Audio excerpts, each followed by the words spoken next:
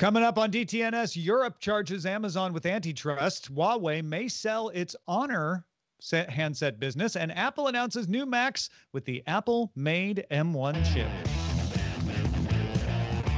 This is the Daily Tech News for Tuesday, November 10th, 2020 in Los Angeles. I'm Tom Merritt. And from Studio Redwood, I'm Sarah Lane. In Salt Lake City, I'm normally Wednesday, Scott Johnson.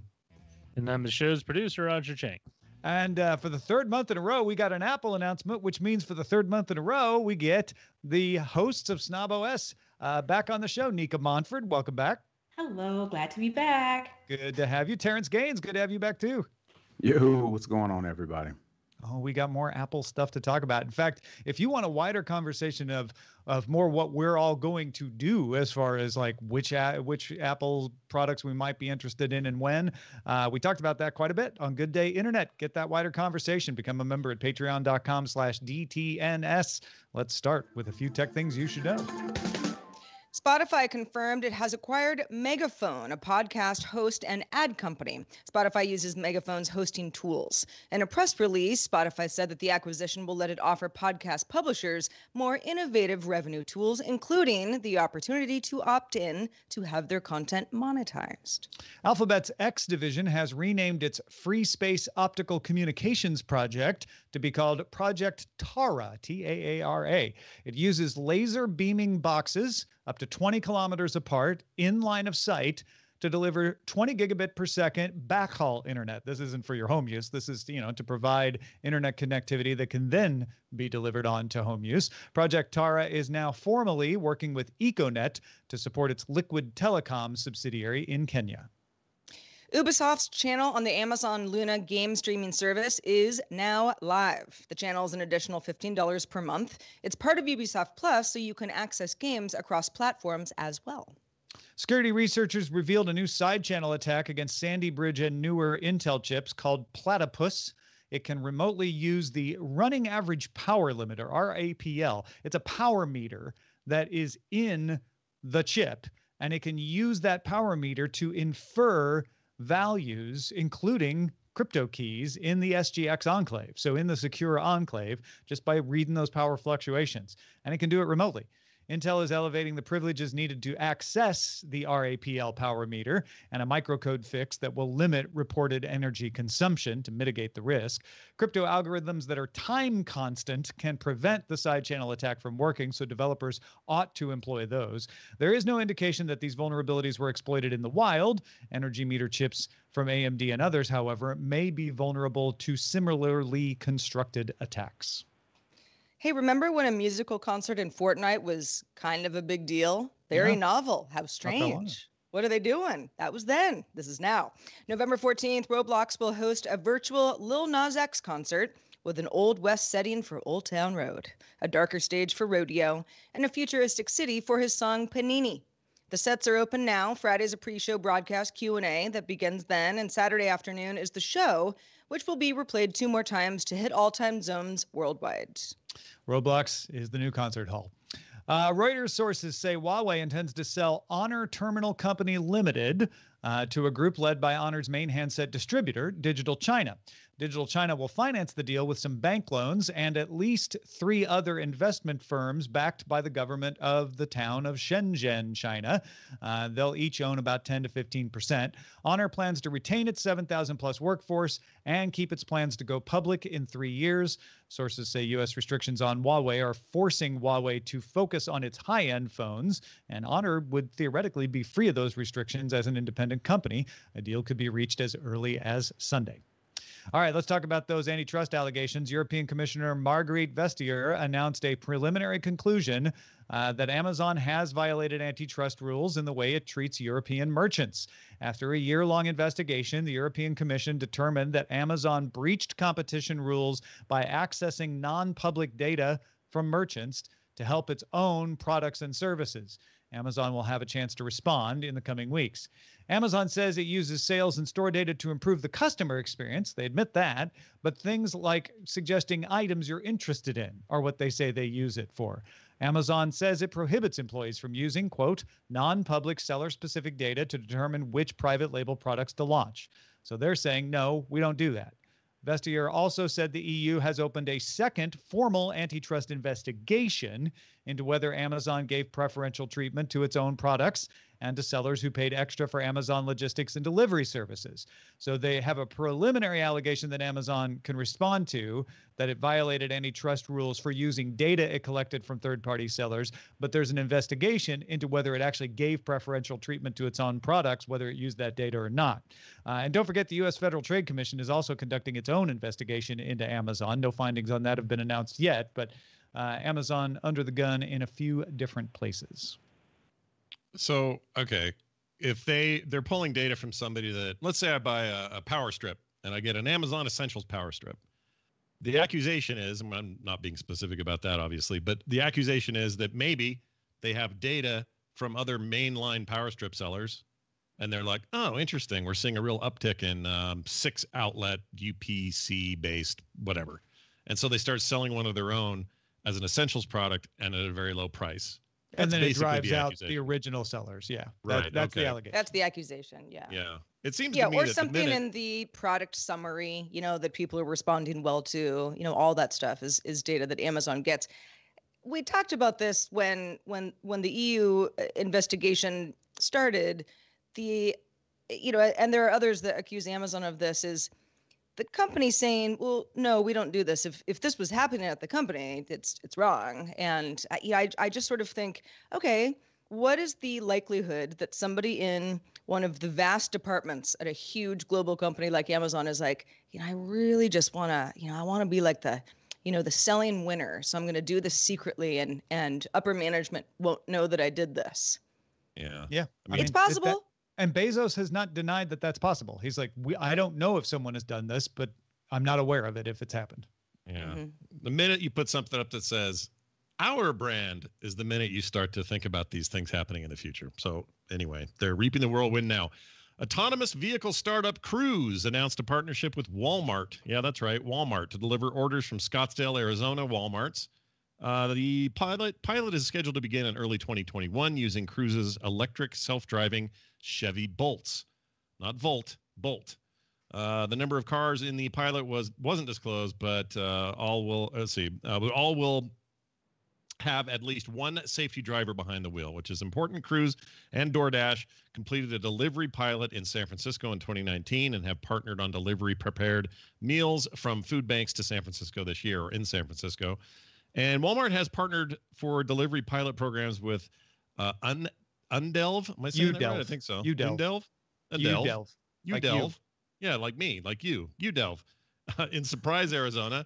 Neuro in Houston. Postmates and Ford in Miami-Dade County, Florida. And Gaddick in Bentonville, Arkansas. So the upshot here is Walmart is out there piloting all kinds of autonomous delivery to try to get an edge on Amazon, which I don't think is involved in any autonomous delivery. Maybe they're smart. Maybe it's a waste of time. But, I think it's interesting to note that Walmart is keeping in the game here by trying a lot of different pilots, hopefully to be able to have an edge in fast delivery. They just launched that new program where you pay a little extra and you can get 2-hour delivery on stuff. Terrance, have you ever ordered delivery from Walmart? I've done it maybe once or twice myself. Actually, my wife has really been trying to get us off of the Amazon train. Well, let me not say off of it, but she's really starting to recognize how comparable they are as far as the delivery. So she has actually, for groceries and just now starting the Christmas routine, she's ordering more stuff off of there. And they are trying to be super competitive. So I can see how Walmart's starting to throw things at the dartboard to see what sticks. And I mean, if Amazon is not doing autonomous vehicle delivery, then I mean, why not? Yeah. Weird thing happened last night. We ordered groceries from Walmart because we wanted to try it and instead of our regular place. They sent us to the wrong Walmart. Wasn't a big deal. It's only 10 minutes difference, but we had to wait there for a while before we found out we were at the wrong one and they were all confused. Went to the other Walmart, waited. And then the one thing that we were going to make last night that was the big deal in the groceries was salmon. And the one thing they came out with when the order was finally ready was their list of things they didn't have. And the only thing they didn't have was salmon. Of course. So it wasn't a great experience. But also, I think this is indicative of a lot of this sort of stuff right now. And I hope rather Walmart being in the mix maybe shakes things up and makes things more competitive, and that helps everybody. So I'm okay with it. Yeah. No fish for me though today. None. Well, and as people continue to be a little wary about, am I going to get, in the car with a car driving itself, and do I feel safe? And even with safety drivers, it's for some people it's a big leap. But saying, well, I want that salmon at that Walmart, and I'd like it to be delivered to me, and if the car can get here safely, that would be fine. Yeah. I think we're bridging the gap. Yeah. Well, thanks to everybody who participates in our subreddit. You can submit stories and vote on them at dailytechnewsshow.reddit.com. It definitely helps us put together the lineup every single day. So we talked about those Apple laptops, and they are all powered by Apple Silicon. This is an ARM-based chip designed by Apple for its laptops. It'll replace the Intel chips over the next couple of years. So we got the name of it. I was really angling for it to be like an A14X or something, but it's the M1. The M1 chip is the first system on a chip for Mac. System on a chip means everything's integrated. You don't have it a CPU and then a GPU and then a neural engine on the motherboard. It's all in one little package that includes a unified memory architecture, integrated GPU, neural engine, and more. It's the first 16 billion transistor 5 nanometer chip. So it is an advanced ARM design as well. 8-core CPU, 4 of them are high-performance cores, 4 are high-efficiency cores. And Apple said that those high-efficiency cores on their own deliver similar performance to the current dual-core Mac Air. And those are only half the cores. That doesn't even include the high-performance cores. Best performance per watt, they say, of any chip out there. They did a lot of comparisons, a quarter of the power to the leading PC chip to get the same maximum performance. Up to an 8-core integrated GPU that peaks out at 2.6 teraflops. They call it the world's fastest integrated graphics chip. Peak performance of PC GPU to a third of the power of an equivalent PC. 16-core neural engine with 11 trillion processes per second. Thunderbolt, Secure Enclave, and the 3 Macs, the MacBook Pro, 13-inch MacBook Pro, MacBook Air, and the Mac Mini. Pre-order now, shipping next week. How do we feel about this chip before we get into the actual designs of the laptops? Well, I mean, it sounds super rad. I mean, I'm excited about all the promises. There's a lot of language in their presentation that was like, hey, this is a really fast chip compared to other integrated GPUs. Like there's important words in there, and they used it, and they used some of that speak to make it sound like things were better than a desktop with discrete GPU and that sort of thing. And they're not, obviously, but I'm excited about these chips. I think it's great. I just hate the transition period. Yeah, I mean, what is being promised sounds very promising. I'm not going to be the first person to get one of these laptops because I want someone else to tell me, yeah, this is the real deal. Or I'm a little, it was a little lackluster from what I thought I was getting. And it also depends on what you do on your MacBook. We were talking before the show. I'm not really in the upgrade period right now, so I can kind of sit back and wait, which is the place I like to be safely, because it's a new era, but very cool. Again, like you said, Scott. It's a really impressive product, and it remains to be seen whether or not real world benchmarks prove it to be as illustrious as the brochure that they gave on the live stream says it is. But it's actually very impressive, and the fact that they have confidence that they can move over their entire line to their in-house silicon is a testament to how much performance they think they can wring out of this architecture. Yeah, and also Tom mentioned this to me earlier because I have concerns about the memory stuff because I don't really understand how unified memory works and all of that, and I just need to read more about it. But them going from 64 gigabytes available on the Mac Mini on the Intel product to 16 maximum here, 8 standard. And then from everything I hear, they're saying, no, that's okay because this architecture makes it so memory is less key in this entire equation. That's like words I've never heard in my life about RAM. So I'm excited to learn more about that because I want to understand that more. And I'm all for less RAM if we don't need it. But it's scary to me. Those sorts of things. I think it's not so much less RAM as you don't need as much RAM to cache data that you used to, because you had even if you have an SSD on say like a SATA connector, it's still slower than your RAM. But if they designed the memory through the unified memory architecture fast enough, you could conceivably bring memory from your storage to your memory faster than you could before, and you wouldn't have the same latency issues. Yeah, and I agree. The specs look fantastic, and if they can deliver on what the specs say, I think it's going to be a great chip. I think what the hard sell is going to be, as you mentioned, Roger, is that the fact that you don't need as much RAM. We aren't used to hearing that. We aren't used to lower amounts of RAM for this type of capability. So I think there are going to be, I suspect in the next week or so, a lot of skepticism around if this chip can actually deliver what they're saying it can deliver without having to have as much RAM. So it should be interesting to see how it plays out. Got to see some benchmarks. Yeah. Yep. Like, because this may be like gigahertz. We don't look at the gigahertz on the CPU like we used to. It used to be that every CPU had to have faster gigahertz than the previous version. Now we know the bottlenecks are elsewhere. So that's kind of what Apple's trying to say. And I'll be interested, like you said, Roger, to see what the benchmarks tell the tale. Let's talk about some of these laptops though. MacBook Air, which they say it's faster CPU, faster graphics than previous MacBook Airs, faster than the best-selling Windows laptop, all the numbers. No fan. This thing is silent. And they're claiming 15 hours of battery life for web browsing on wireless, 18 hours of video playback, which would be 6 hours more than the last MacBook Air. Who's in on a $999 MacBook Air? That's the starting price, or $899 for education. Anybody impressed by the MacBook Air? I'm definitely impressed. I also saw that they included 2 Thunderbolt ports. I can't remember if some of the older MacBook Airs just had the one.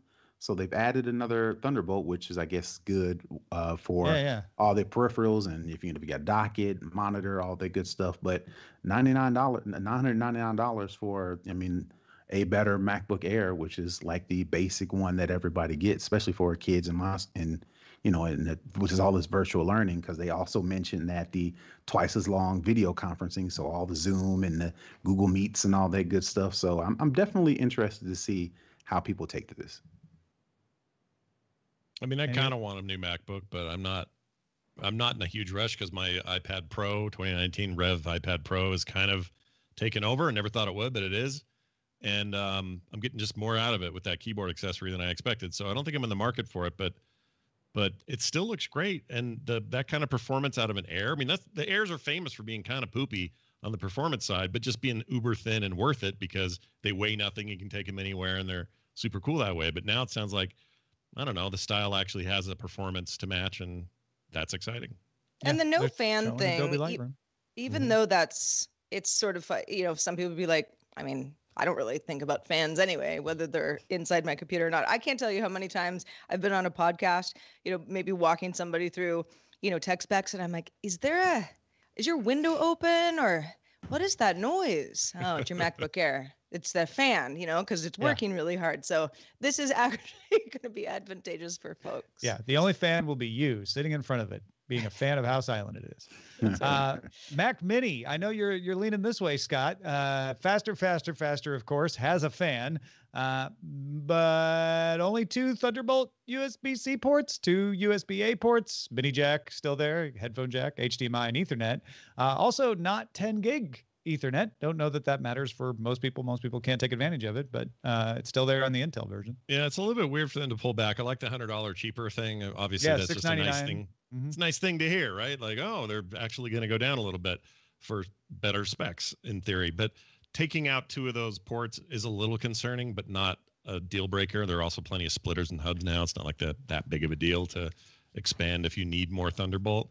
The GPU is also way faster than the current gen, to the point that I don't think people are going to need, unless they really have a special need for it, they're not going to need eGPUs, which currently there's no driver for, so who knows what that all means. But as someone who uses a Mac Mini for almost all of my production, multiple monitors, maxed out specs, the biggest surprise to me was, again, the memory previously being maximal to 64 gigabytes, locked at 16. just shook me for a minute.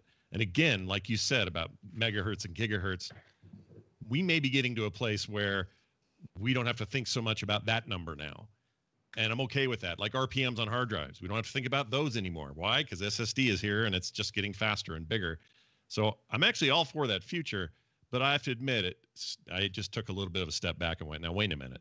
Do I want to upgrade? Because that's a lot less memory. That's not even if I could go 32, it's less than I have right now. And will that matter? OS 10 has always been, and Mac OS has always been a pig with RAM.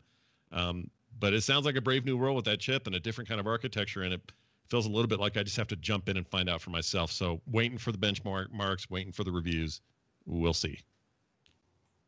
That's the refrain, waiting for the benchmarks. All right, we got one more to talk about. 13-inch MacBook Pro, 3 pounds.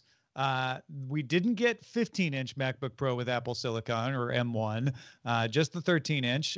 This one has the 2 Thunderbolt USB-C ports, 17 hours of web on wireless battery claim, 20 hours video playback, which is 10 more than the last generation. They said it could compile 4 times as much code on a charge as the previous version. They also made a big deal about the quality of the built-in mic, which as a podcaster, I'm like, well, I'm never using that, but okay. Studio quality 3 mic array. And starting at $1,299, $1,199 for education. So basically the same price as the previous 13-inch MacBook Pro. Nica, I know you were saying this is the one, if any of them, that seemed to catch your eye, if you're going to be caught at all. Yeah, this one, it did catch my eye because I am in the market for a new MacBook. It's time for an upgrade for me.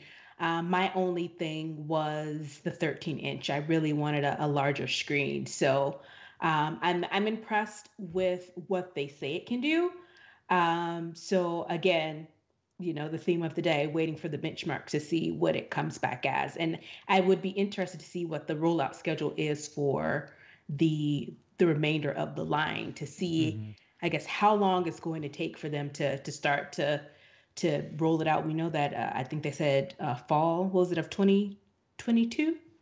That's the end date, right? They will have all of them replaced by then. Yeah, right. That's the idea, anyway. Right. So it'll be interesting to see what's slated for the next release. I'm definitely intrigued, and I'm definitely weighing on should I go ahead and jump on board. But I'm still a little hesitant. But based on what I've seen, I'm impressed. Especially my sticking point was I originally thought, well, once they announce the new Silicon, I'll get the last version before Silicon because I was expecting it to be significantly more. But the price so far for what they've released in this last Apple event has been on par with previous devices. So I guess we'll see.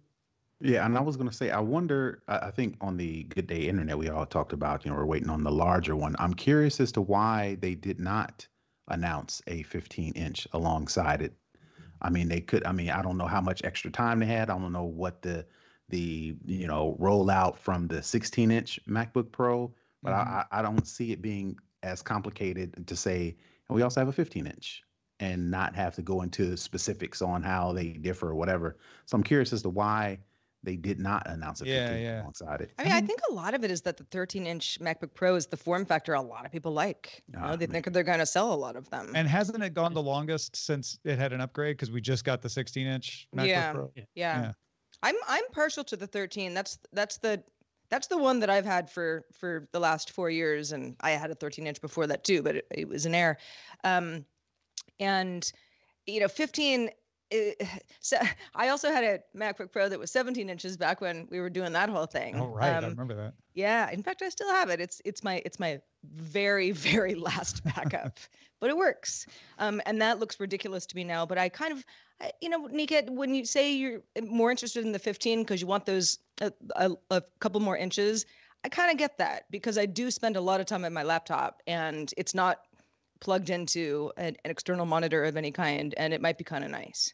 Yeah, because I currently use a 13-inch, and so after using it for a while, I'm like, yeah, it's nice, but the fact that we're spending a lot more time at home and not necessarily out, it's become apparent that I would prefer a larger screen. So. All right. One last thing was the announcement that Big Sur is available for pretty much all Macs, Intel or Apple Silicon, at least of the last several years. Thursday, November 12th. This is built for M1. And if you're on the new Apple Silicon, you'll get instant wake from sleep. They claim Safari will be 1.5 times speedier at JavaScript, 1.9 times more responsive. But the big question for people on M1 based Macs will be, can I get the apps? Well, Apple made all of its apps available. That was expected.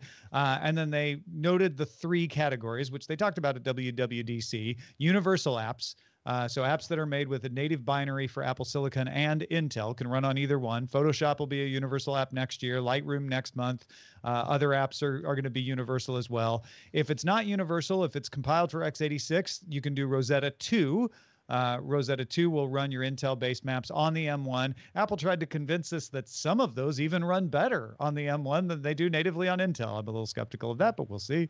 And then there's the fact that it's an ARM-based processor, so the M1 based Macs can run all iOS and iPad apps. In fact, by default, all iOS and iPad apps will show up in the Mac store if you have an M1 based Mac. But many companies are opting out of that. Google has opted out almost all of its offerings. Facebook, Instagram, WhatsApp, and Messenger all opted out. Snapchat, Amazon Prime Video, Disney Plus, the games Candy Crush, Among Us, and Real Racing 3 all opted out, probably because they want to tweak the interface before they have that run on a laptop, or maybe they just don't want it to run on a laptop at all. Yeah, Terrance, I heard you give a little giggle there. Well, I was just going to say it's something I saw a tweet as to somebody was asking, well, then why can't I run Big Sur or Mac OS in general on an iPad? Well, I think this is the answer now because all of the apps have backed out of it. Well, yeah, and they don't want to do touchscreen on laptops, so there's that difference too. But yeah, it's a good question. Oh my gosh, I didn't even really thought about this. They're now closer than ever, like at a fundamental level, with this change in what CPUs they're using and all this integration. They're closer than they've ever been to one unified platform, and this app initiative is another version, or is another piece of proof of that. So why don't they just go all the way and say, I don't know, they're basically making Windows 8 here. Like they're basically at a point where they can make that decision and say, okay, sure, our laptops now have touch, but are still mostly mouse focused, and the tablet's still mostly touch, but it's a little mouse focused because we got that new keyboard accessory. Like they really are skimming the edges now, and I hadn't really considered that until you said that. All right. Well, there you go. That's the new Apple Silicon-based products. As we said, available for pre-order now, shipping next week. Before we go, let's check out the mailbag.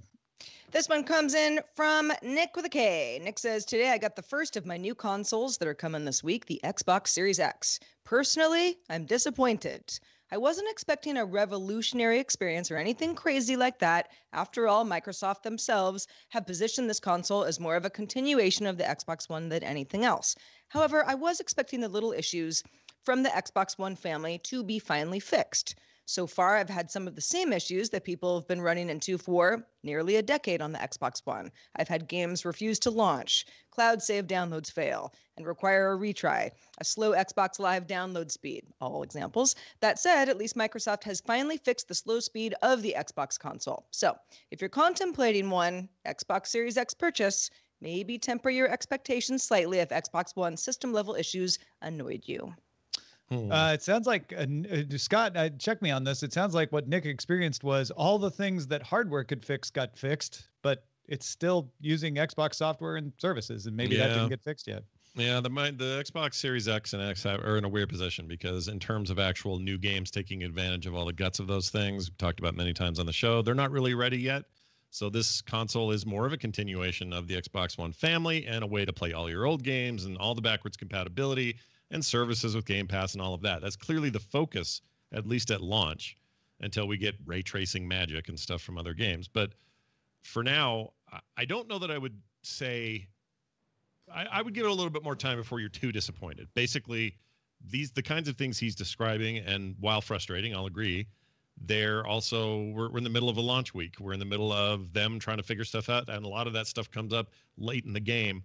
I suspect this stuff will get looked at quick, fixed quick, lots of quick patches here and there to make sure that we're better off. And I would also argue that even if you're a Sony fan like I am, you're going to have and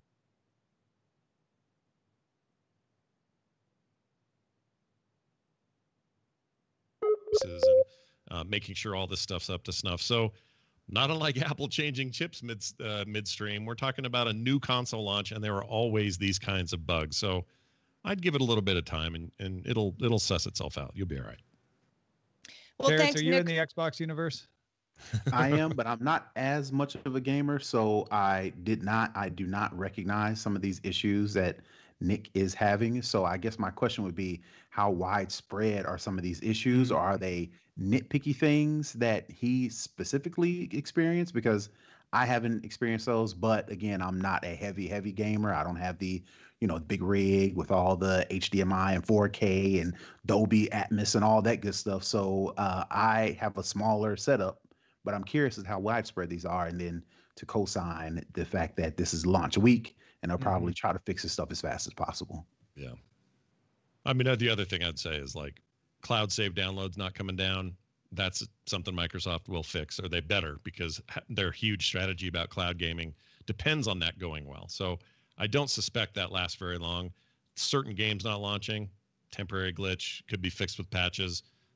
They easily have the most backwards compatible library in terms of volume available and ready to go for your X and your S right away.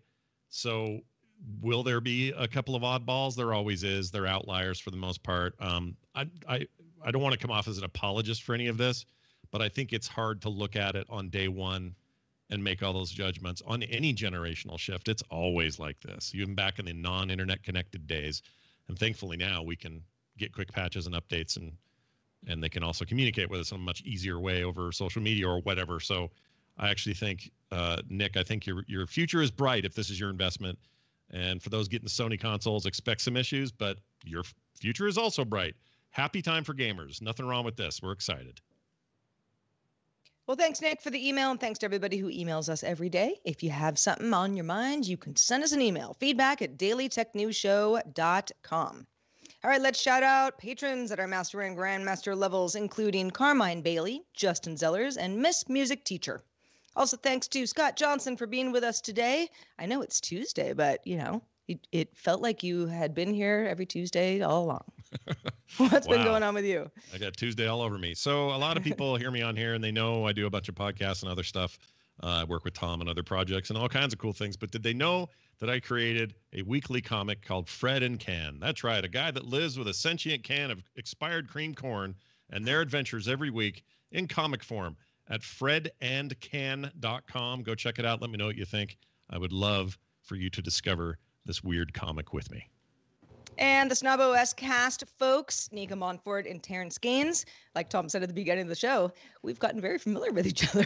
Maybe there'll be another Apple announcement next month. Who knows? Let folks know where they can keep up with your work in the meantime. You can find us on snoboscast.com. That's where we host the podcast and some other information. And also we are on all podcast platforms. You can also find me on all social media outlets. I'm at Tech Savvy Diva everywhere. And you can find me on all the social medias at Brother Tech, BROTHA. I know a lot of people do brother, but I tried to funk it up a little bit, so I'm Brother Tech. All right, folks, if you need just the headlines, if you're like, I love listening to Daily Tech News Show, but sometimes I only got 5 minutes, well, check out our related show, Daily Tech Headlines, all the essential tech news in just about 5 minutes at dailytechheadlines.com. We are live on this show Monday through Friday, 4:30 p.m. Eastern, 21:30 UTC. Put it on your calendar and find out more at dailytechnewsshow.com/live. We are off tomorrow for Veterans Day in the U.S., but we will be back on Thursday with Justin Robert Young. Talk to you then. This show is part of the Frog Pants Network. Get more at frogpants.com. Diamond Club hopes you have enjoyed this program.